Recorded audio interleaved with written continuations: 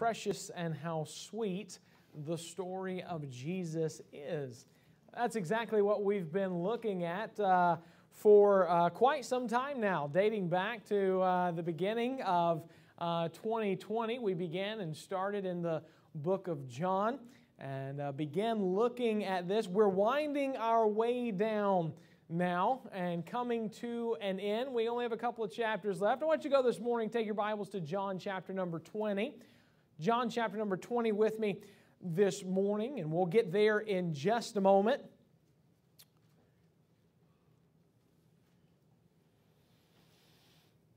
You know, if I were to tell you this morning, if I were to say I have some news for everyone, and I want to share this news with you. I've kept it in for a while, but now I'm going to go ahead and tell everyone that I'm next in line for the throne of England. I don't know why you're laughing. If I were to tell you that and I were to say, look, I'll show it, tell somebody, they sound smart if they have a British accent, or at least some people do anyway. And I don't know, Scottish accent or something like that, British accent, But I say, I'll start talking with a British accent, and that I'll show you that I am the next in line for the throne of England. You'd say, that's probably not going to do it. And I will take a crayon and mark on a page, and I'll say, well, my father's father was here, and they're from England, and therefore there's royalty in my blood, and there we go. I'm next in line. You're going to say, yeah, crayon on a paper is probably not going to do it for me. And you're probably just going to, no matter what I do, chances are you're going to probably say, you know what, that doesn't quite cut it. You're going to have to, what would the words be? You're going to have to prove it. You're going to have to prove it. You see, you're going to have to be able to go, and you're going to have to be able to take records, and you're going to have to go back, and you're going to have to be able to show for sure who you are.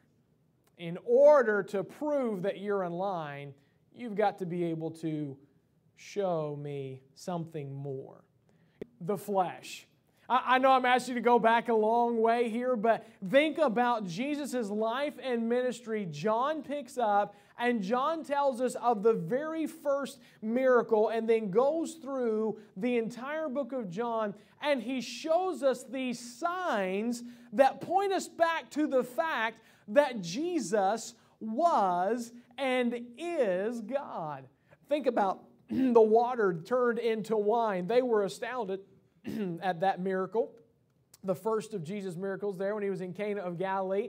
But he showed that he had power over, to be able to take water and turn it into wine, to be able to have that power to do that, they were amazed at that. And then think about, as we begin to go through John chapter 3, Jesus has a conversation with Nicodemus, one of the rulers of the Pharisees. And he has that conversation with Nicodemus, and he tells him how he must have eternal life and how he must be born again. And he told him his purpose for coming, that Jesus, chapter number 4, he goes and he meets the woman at the well. You remember the woman at Samaria, and Jesus meets with her, the woman at the well there, and there he has a conversation with her. He begins to tell this woman all the things that she's ever done.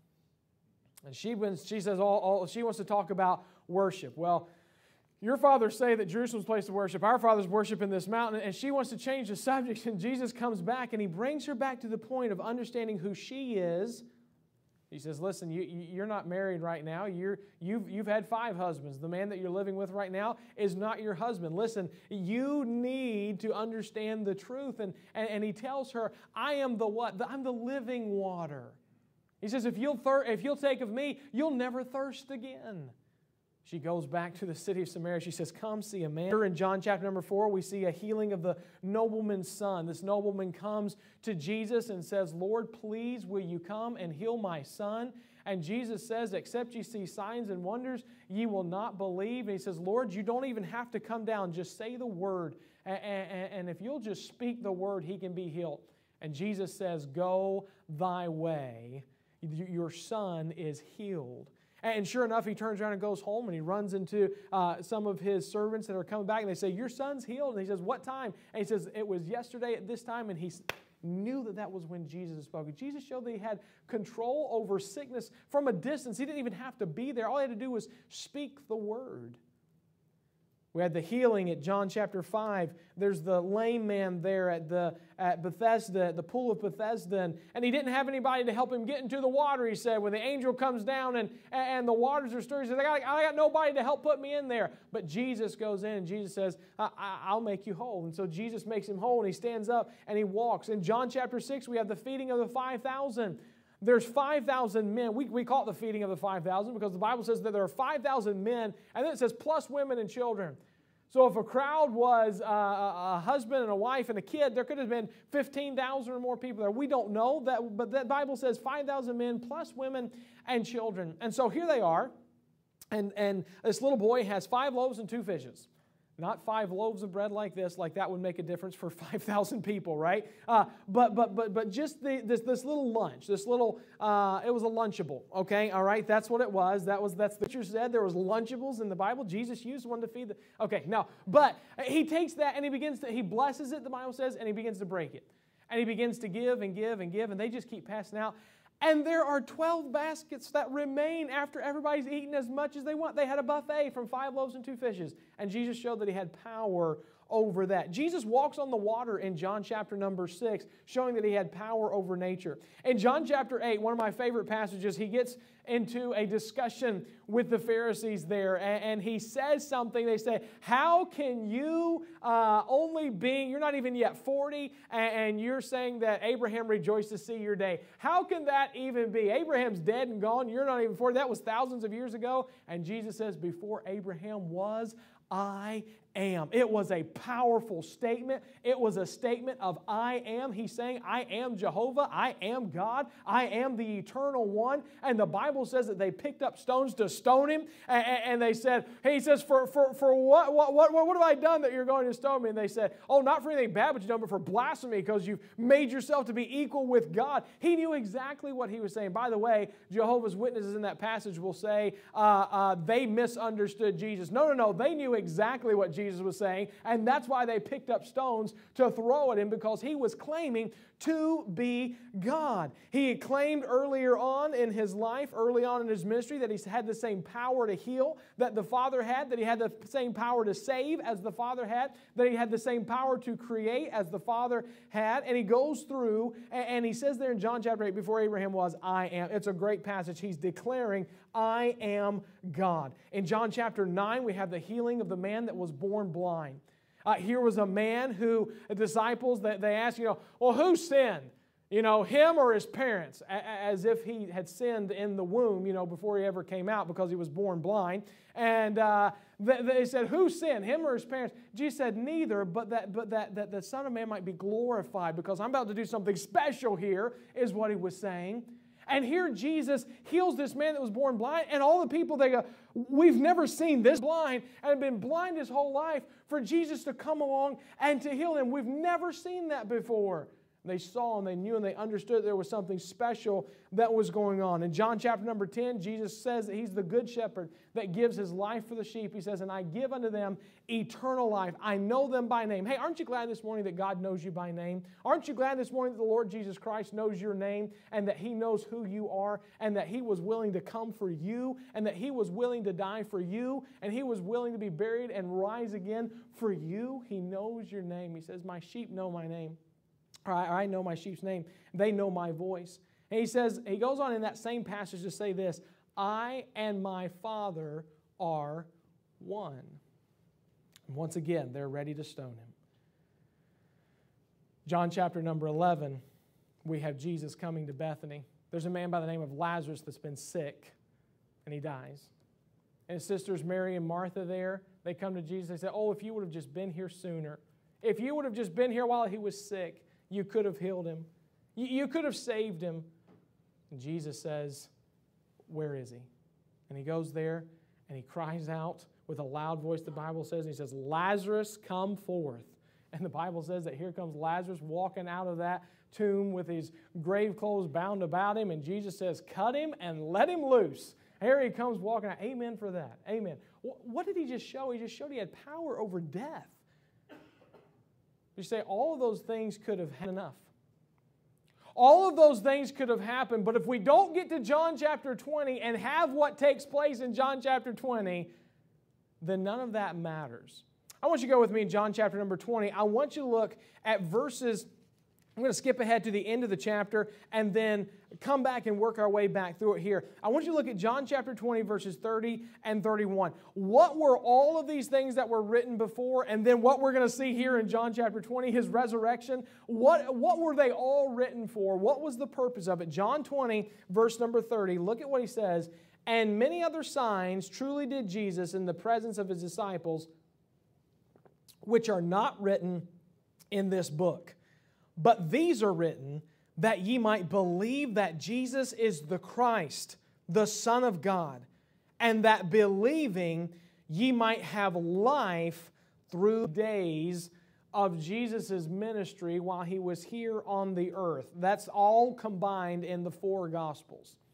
Yet Jesus' total ministry was about 3.5 years long, which comes to about 1,080 days. That means we only have recorded about 5% of Jesus' ministry.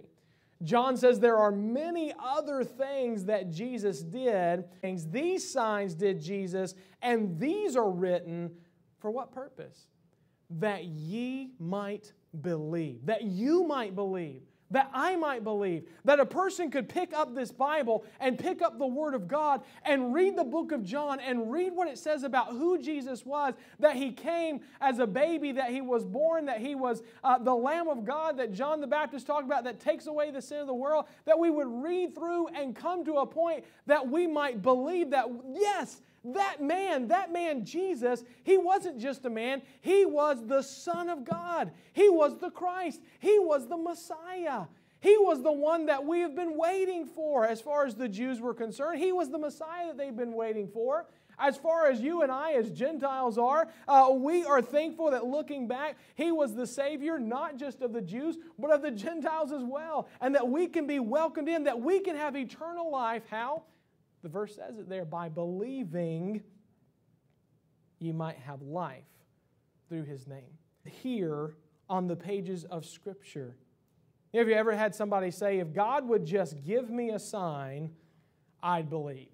You ever talk to somebody who said, well, I don't really believe in God and I don't really believe Jesus and all that stuff and everything, but if there was some sort of sign, if He would show me something, I'd believe. I'm here to submit to you and to tell you this morning that we have all that we need to believe that Christ is God and to have eternal life through Him. And it's found right here in the Word of God.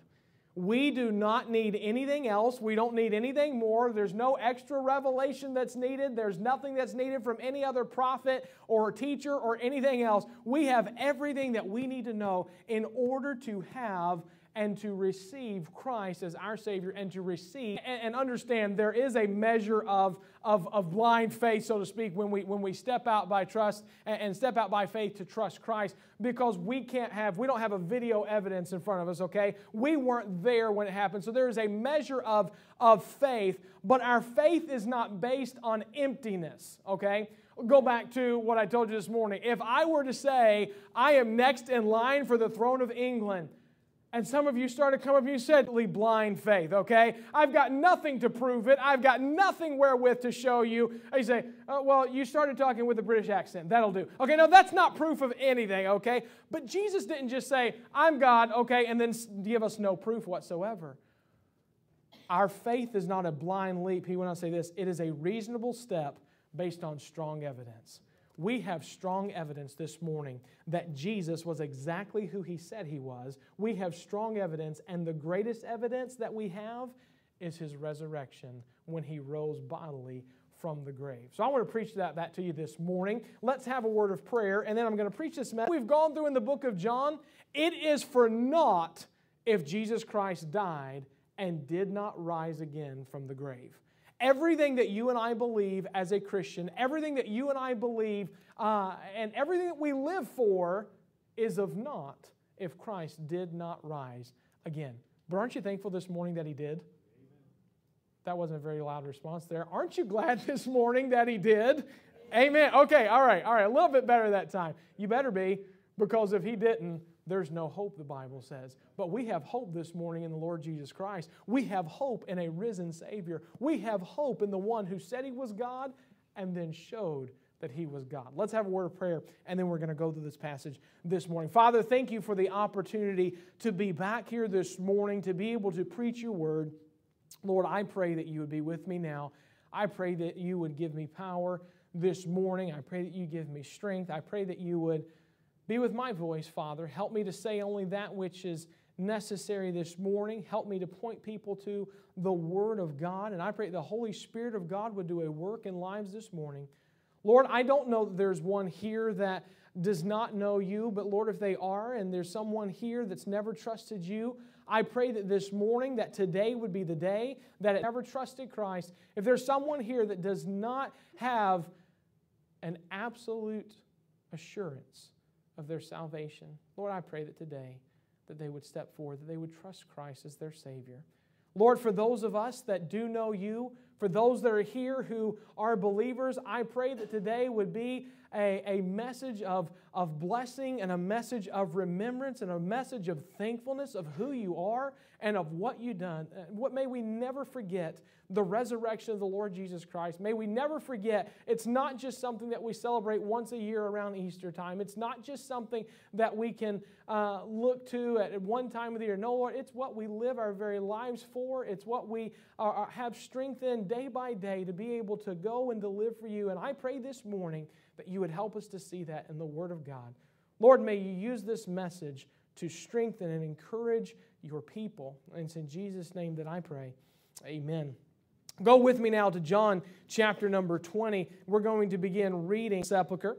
Then she runneth and cometh to Simon Peter and to the other disciple whom Jesus loved, and saith unto them, They have taken away the Lord out of the sepulchre, and we know not where they have laid Him. She comes and she tells Peter and John. John mentions himself here as the disciple whom Jesus loved, and that's the way he refers to himself here in the book of John. So Mary Magdalene, you remember her life and remember what Christ had done in her life. He had cast out 7 demons from her, and a woman who was very near and dear and close to her Savior. She loved Him immensely. She was there at the cross, and she was there here now looking for His body and wanting to finish the burial that they were not able to do because of the Sabbath that was taken. Put Him in the tomb there, and now she's coming on this Sunday morning. She's coming to the gravesite. She's coming to try to find Him, and the Bible says that when she gets there, she sees the stone rolled away, and she goes and she runs to Peter and to John. And she comes and tells them they've taken away the Lord, and I don't know where they've laid Him. Peter therefore went forth, verse number 3. Peter therefore went forth and that other disciple and came to that sepulchre. So they ran both together, and the other disciple did outrun Peter and came first to the sepulchre. John's a little bit faster than Peter was. It says, And he stooping down and looking in saw the linen clothes lying, yet went he not in. Here we see John being a little reserved. He outruns Peter there to the tomb, but he gets there and he doesn't go inside. He stops and he kneels down. I want you to see here in these first few verses, I want you to see the reaction to the resurrection. The reaction to the resurrection. We have Peter here who comes then in verse number 6. Watch what it says. Then cometh Simon Peter following him and went into the sepulchre. It was not in Peter's nature or in his blood to stop or slow. He runs right inside of it. He doesn't stop outside like John did. He just goes right on in. And the Bible says, verse 6, He seeth the linen clothes lying, and the napkin that was about his head, not lying with the linen clothes, but wrapped together in a place by itself. All right, so here we have Peter going in. In Luke chapter 24 and verse 12, I want you to hear this verse. The Bible says, Then arose Peter and ran into the sepulchre, and stooping down, he beheld the linen clothes laid by themselves, and departed, wondering in himself at that which was come to pass. The first reaction that we see here is Peter, and it's one of amazement. He was amazed at what was taking place. The Bible uses the word here that he wondered. It's translated as wondered or marveled or amazed. He is amazed at what's going on. He's not quite connecting the dots, so to speak, just yet. He's just amazed at what's going on here. Here's the linen clothes. Here's the napkin that's laid up here. What's going on? He's amazed at what has taken place and what's happening. And he goes away wondering, marveling at what's going on. Here we have John then in verse number 7. Verse number 8. It says, Then went in also that other disciple, which came first to the sepulchre, and he saw, now watch this, and believed. He saw and believed. We have Peter who was amazed, but now we have, they knew not the Scripture that he must rise again from the dead. They didn't know, they didn't remember the Scripture. They didn't remember what the Old Testament said. They didn't remember what David had written about in one of the Messianic Psalms, talking about how Christ's body would not be left to be corrupted, how that He was going to rise again. They had missed that. I'm so thankful that even for the Word of God, He takes them through the Psalms, He takes them through the prophets, and He tells them about who He was, and He teaches them and reminds them what the Bible says about who Christ was in His death and His burial and His resurrection. And the disciples, they weren't quite there. They didn't quite get it. But here's Peter and here's John. Peter's amazed. He's marveling at what's going on. John comes in and he sees it, and he is assured that Jesus was exactly who He had said He was. Notice in verse number 10, the disciples went away again unto their own home. But look at verse 11. But Mary stood without at the sepulchre weeping. We have Mary here who her reaction, she's in agony still. The Bible uses the word here for weeping. It's an uncontrollable cry. She is in pain. She's in agony. She's in misery right now. But now she just wanted to come and to pay one more moment of respect and to see that He is taken care of and that His body is taken care of. And she just wants one more opportunity to do that. And now His body is gone too. And she says, listen, they've taken him away and I don't know where He is. And now she comes back. She's followed Peter and John back. And here she is just sitting outside and she's weeping uncontrollably. She's in agony. She's in pain and she's hurting. Notice in verse number 12, it says that she stoops down. Verse 11 says, and she looked in the sepulchre, and she seeth two angels in white sitting, the one at the head and the other at the feet where the body of Jesus had lain. And they said unto her, Woman, why weepest thou? She saith unto them, Because they have taken away my Lord, and I know not where they have laid Him. And when she had thus said, she turned herself back and saw Jesus standing, and knew not that it was Jesus. Jesus saith unto her, Woman, why weepest thou? Whom seekest thou? You know, I love this. Jesus, He never asks a question for information. He's not looking. Jesus already knows, okay? There's no need for him. Here she is. She's weeping. She's crying. And Jesus asks the question. He says, Why are you weeping? Why are you crying? If they had listened to Christ's teaching, He had already talked to them and told them about how He was going to have to die and be buried and rise again. He had said things like, tear down this temple, and 3 days I will bring it back up. I'll build it up again. I'll rise again. And they're like, how are you going to build it in 3 days? What are you going to do? He was talking about Himself. He was talking about His death and burial and resurrection. If they had listened and paid attention, they would have known. And there would have been the need for all this agony. There would have been the need for all the weeping. There wouldn't have been the need for all the crying. There should have been rather not agony, not amazement. There should have been anticipation. There should have been here it comes. Day 1, day 2, day 3, here Sunday morning, get ready. It's about to happen. How many of you, when you get ready to, now he just had a birthday a couple of days ago, and he's counting as, how many more days? How many more days? How many more days? You know, he's getting like the day before, he's like, one more day. You know, he's all excited. He's like, Daddy, it's what? Do you remember? His favorite phrase is, do you remember? Do you remember? Do you remember? He says, do you remember? And so the day before, do you remember that tomorrow's my birthday? I mean, he's excited. He's looking forward to it with anticipation. He's thrilled because he knows it's coming. And I told him, no, we canceled your birthday this year. You got to wait till next time. He's like, wait, no. So, no, there's anticipation. There's excitement about it. That's what it should have been with the disciples and followers of Jesus if they were paying attention. Here they go. She's in agony. And so Jesus asked this question for examination. Why are you weeping? Why are you weeping? And then He asks this, whom seekest thou? And she supposes that he's the gardener, and the Bible says that she goes there and she says, oh, please, if you take him. I mean, you've got to give her some credit for wanting to so much to take care of her Savior and what she's thinking. But her thinking is wrong here, because here she is. You've got to credit her for her devotion to Christ. But yet here she is. She's crying and she's weeping and she's in agony because she's got the wrong view. And Jesus says, in verse number 15, she tells him, she says, I'll take him away. And then verse number 16, Jesus saith unto her, Mary. Mary. Just one word. Spurgeon said Jesus spoke the greatest message in one word. Mary. Mary. And she turns, she sees the Lord, the Bible says, she recognizes who He is, and she calls Him Rabboni, which is to say, Master. Jesus saith unto her, verse 17, touch me not, for I am not yet ascended to my Father, but go to my brethren, and say unto them, I ascend unto my Father and your Father, and to my God and your God. Mary Magdalene came and told the disciples that she had seen the Lord and that He had spoken these things. Hopefulness of what is taking place and what has happened.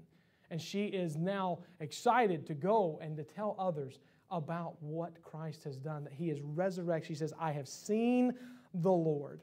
Now, in other passages, the sad thing is, here comes Mary and here comes all those other ladies that were there. John doesn't tell about it, but in other passages we have other ladies that were there, Mary and other Mary, and then Joanna, and different ones that were there. And they come and they tell the disciples, we've seen the risen Savior. And the Bible says, disciples go, no, we don't believe it.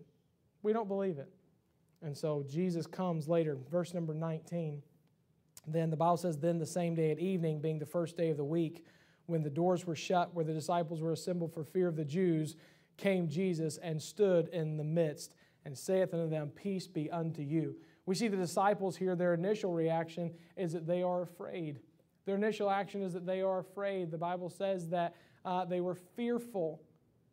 But here it turns in. You know, when somebody comes back from the dead and they have risen under their own power, I'd say some of the first things that they speak and say are some pretty important things to grab hold of and to listen to. So I want you to see here in this passage in verses 19 through 23, I want you to see some of the results of the resurrection. What resulted because Christ raised from the dead? What is a result, and what does He say to His disciples? Notice, first of all, peace and joy. Verse 19 and 20, He comes there, He's in the midst of them, and He says to them, peace be unto you. And when He had so said, He showed unto them His hands, and He says it twice, peace be unto you when He comes in. Then He says to them again, peace be unto you. The Bible says when they see the Lord, now they are glad, they are excited to see the risen Savior. Look in verse number 22 then. I'm sorry, verse number 21. Then said Jesus to them, peace be unto you. As my Father hath sent me, even so send I you. There's peace and there's joy. But here now in this next verse, we see that Christ has a plan for His followers. There's a plan for His followers. And what is the plan? He says, listen, just like my Father sent me, I'm going to go and send you. Listen, don't miss this. Every time that Jesus came to someone here, immediately after He speaks to them, He tells them to go and to tell somebody else about His resurrection. When He runs into Mary, He tells them to go and tell. When He runs into the women, He tells them to go and tell the disciples. When He comes in here to the disciples, He says, just like my Father sent me, I'm about to send you. He's going to finish His time on the earth with telling, go and tell them about the Savior who died and was buried and rose again. Don't miss this, that one of the greatest results of the resurrection of Jesus Christ is that you and I have news to go and tell. That's God's plan, to go and to promote the gospel to those around us. See, if Christ wanted to, He could have said, now I'll stay and I'll go and I'll tell and I'll preach the gospel to everybody now that I'm risen from the dead. I'll go and I'll do that, and people will believe as they see me. But that's not how He chose to do it. He could have said, now I'm going to send a legion of angels to go and to tell the world and to tell everybody else about what's happened. Because now I'm risen from the dead, and now there are people that can see it, and angels can testify to it, and I'll send them out. But that's not what He does.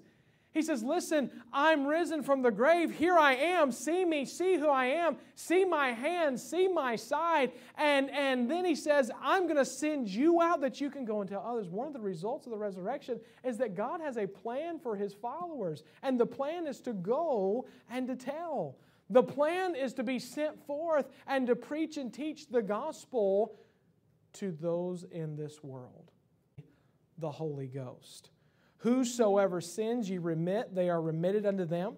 And whosoever sins ye retain, they are retained. You say, wait a minute, the disciples, the apostles there, they had power to forgive sins? No, that's not what Jesus is saying. What He's saying is, you go forth with this message of the Lord Jesus Christ. You go forth and you teach the gospel. And as you do that, when people hear the gospel and they believe, they are going to be forgiven of their sins. They are going to come and trust the Lord Jesus Christ. Their lives are going to be changed. And He breathes on them and tells them to receive the Holy Ghost. Excuse me. And gives them the power to be able to follow through on what they have been told and instructed to do here. So, well, I'm not able to talk to people very well. I'm not very good at sharing the gospel. I'm not very good at doing this. You have everything that you need in order to be able to share the good news of Jesus Christ. It's the Holy Spirit of God that lives within you. Have the Holy Spirit's power. If you will live in the Holy Spirit, you walk in the Holy Spirit, you can have, and the Holy Spirit, the power of the Holy Spirit can be upon you, and your life you can give that gospel witness to those around you as you have that Holy Spirit living within you. I'm not able to do that. Yes, you can. Well, I'm not really good at doing that. Yes, you can. See, this wasn't given to just us. It wasn't just for the apostles to go and tell. It wasn't just for those 10 that were gathered there in that upper room that day. It's for every believer of all time for the last 2,000 plus years. In these closing verses here in John 24 through 31, let's look at them together quickly now. We've seen the reaction to the resurrection. Peter, he was amazed. John was assured of who Jesus was. Mary was in agony. The disciples were afraid. What they should have had was an anticipation. The results of the resurrection, there's a peace and there's a joy that came when Christ walked into that room that night. They were afraid, but their fear turned to joy. It turned to gladness. It turned to peace when they saw the resurrected Savior, and that's what He still brings today. He has a plan for His followers. He has power. He gives power to the Holy Spirit of God to be able to do that. And I want you to notice here as we close, though, the reason through faith in Christ. That was the reason for the resurrection. It was to prove that Jesus was who He said He was. It was to prove that He was God in the flesh. And when He was buried and when He rose on that third day, when He came out of the grave on that Sunday morning, the Bible says that He then gave and had the power to give eternal life to as many as would believe on Him. In verses 30 and 31, describe that and describe the purpose for this writing. But I want you to see in verse number 24, it says, but Thomas, one of the 12 called Didymus, was not with them when Jesus came. He wasn't there. We don't know why He wasn't there. We're not sure the reason with Him. It's just the other 10. We don't know why He's not there. We don't know the purpose of what was going on, but I want you to see a bold proclamation that He makes here in verse number 25. It says, the other disciples therefore said unto Him, we have seen the Lord. But He said unto them, except I shall see in His hands the print of the nails, and put my finger into the print of the nails, and thrust my hand into His side, I will not believe. I will not believe. A bold proclamation. I will not believe. If I don't get to put my hands in His hands, if I don't get to thrust my hand into His side where the spear went into, if I don't get to do that, I will not believe. You know, I was telling some of the men earlier that I missed being with you and missed Wednesday night of before being here, and I missed being with God's people. I miss being with the church and miss being with other believers. And I know this passage here in particular, the Bible doesn't condemn Thomas for not being there, but there's always something that's missed when there's an opportunity to be with God's people and you're not with God's people. There's always something that's missed when you have a chance to be around fellow believers and you're not. Thomas missed one of the biggest things that ever occurred. Here the disciples were together, and they had a chance and opportunity. Thomas could have been there. I don't know why. God's people. You miss the opportunity for the fellowship. You miss the opportunity to hear the teaching and preaching of the Word of God. You miss the opportunity to be edified and encouraged in the Lord. And you miss that. When there's opportunity for God's people to come together, there ought to be a desire to do so. And because there are things that you miss when they're not here, and you're missed when you're not with God's people. But here he says there in verse number 25, I will not believe. A bold proclamation. Look at verse 26. And after 8 days again, his disciples were within, and Thomas with them. Then came Jesus, the doors being shut, and stood in the midst, and said, Peace be unto you. Aren't you looking forward to the day when you have a resurrected body and you're just able to just go poof and just appear right inside of a room? Scare your kids to death, wouldn't it? I mean, could you imagine being able to do that right now and just boom, right there? But apparently that's what Jesus does here. Here he is led to Thomas, and he gives them the bodily proof that Thomas asked for. Thomas made a bold proclamation, but Jesus comes back and he gives them the bodily proof. And by the way, this is one of the reasons we believe in a bodily resurrection, okay? It wasn't just Christ's Spirit that rose. It wasn't just a ghostly form that came to them. Notice, read with me. I want you to see this in verse 27. Then saith he to Thomas, Reach hither thy finger, and behold my hands, and reach hither thy hand, and thrust it into my side, and be not believe. If I can't put my fingers into his hands, if I can't put my hand in his side, I'm not going to believe that there's a resurrected Savior. I'm not going to believe that Jesus is alive. And Jesus comes to him in body and says, Here, Thomas, come here. Put your finger right there. Put your hand right here. And he says, Be not faint. I don't have that opportunity today.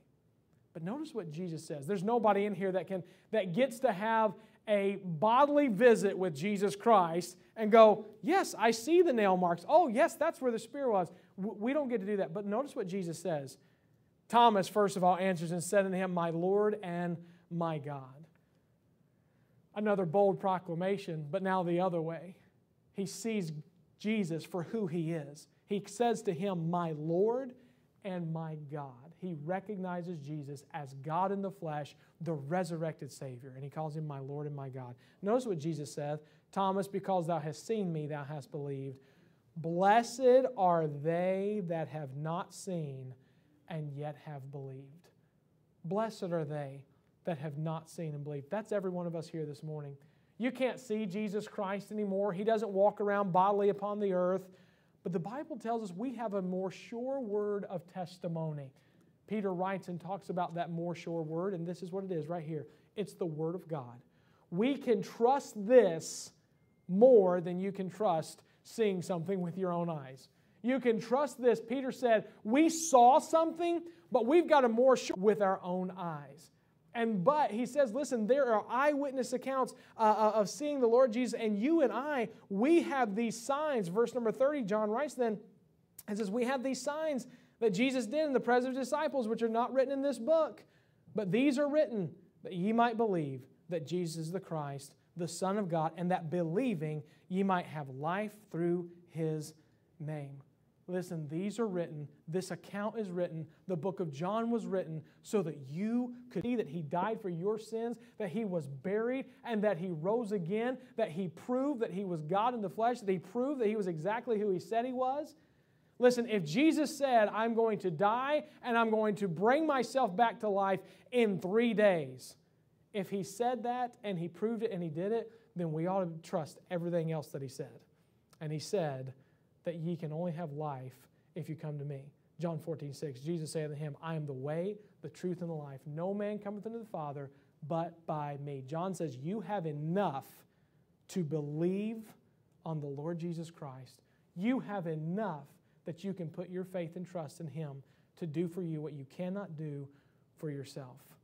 Let me ask you, has there been that day, has there been that time in your life where you came to the conclusion that I'm a sinner and I can't save myself, but I believe what the Bible says about Jesus Christ and who He was, and I have put my faith and trust in Jesus Christ to save me from my sin. I have put my faith and trust. I have believed on the Lord Jesus Christ, and I've received eternal life through